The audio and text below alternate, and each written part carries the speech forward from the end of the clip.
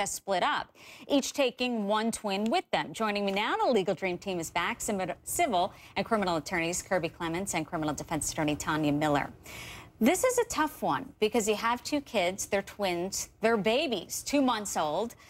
Kirby, what do you think? That the twins should be separated because they don't know any better and this couple is divorcing? Or should they be able to see each other? Well, I understand it's a very serious matter for this family, but my opinion is this. You keep the twins together. These are not pets. These are children. They were together in utero. There's a bond that twins have, identical twins or fraternal twins. In addition, they can have visitation, but they're going to get older. They need to have that relationship because when the parents die, get older, it's the twins, the siblings that are going to be together.